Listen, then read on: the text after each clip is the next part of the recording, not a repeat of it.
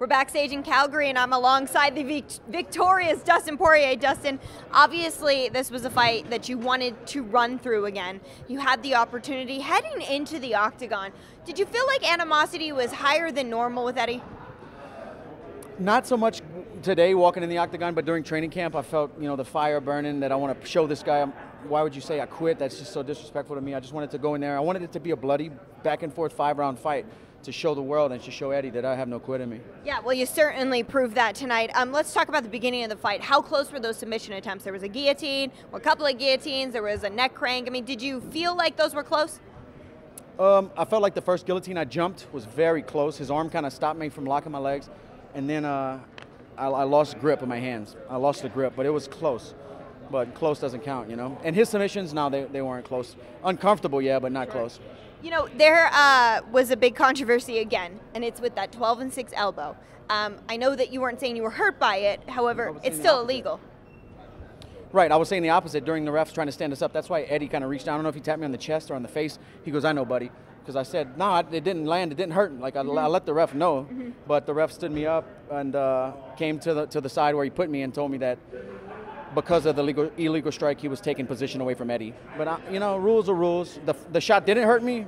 It might have been illegal, but that's what the ref's for. I don't want to get into all I feel like every time I win, there's something going on, but it's all good. That's always going to be the case. Were you more scared, though, that opportunity might be taken away from you again in order to get your hand raised because of an illegal strike? I didn't think so. Like when he said stop, I thought he was just going to warn Eddie. Maybe I would have thought that if he would have damaged me with the elbow, but it landed on my shoulder and my neck. I didn't even feel it. Yeah. So let's talk about the rest of the fight. You two were like rock'em sock'em robots for a moment in there.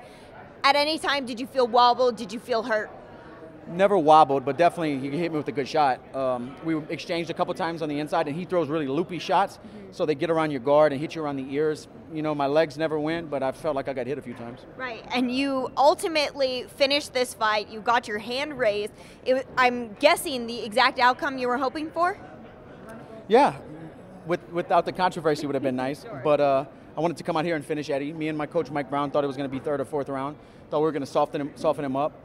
I know I threw a lot of power shots at the end of the fight, but the game plan was to touch, move, just ding him up with small shots, cut him up.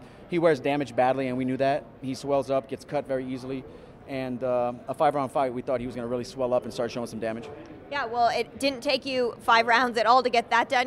This is an interesting position at 155 because there's potentially a fight between Khabib and Conor. There's Tony Ferguson who's out. You just defeated number 3. You were ranked number 4. I'm sure that will change come Monday. If the UFC says, Dustin, what's your road to the belt? What do you say? I just went down the road to the belt. I'm here.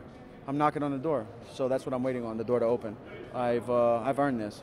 Do you feel like Khabib and Conor, if they fight, you should be no-brainer next in line? I should be next in line. I've paid my dues. I've fought the toughest guys out there. I've got knocked down and climbed back up and won again and again and again. This is my 3rd main event win in a row. And like I said in the octagon, this is my 4th world champion in a row. And I belong with the best in the world, and I've earned my shot at the title.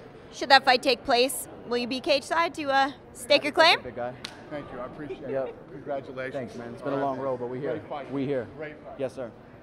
Excellent. Well, all right. The boss just congratulated you. There's really nothing else that we can talk about. Dustin, I know your family is here. I know you're going to the zoo on Monday. We are going to the zoo.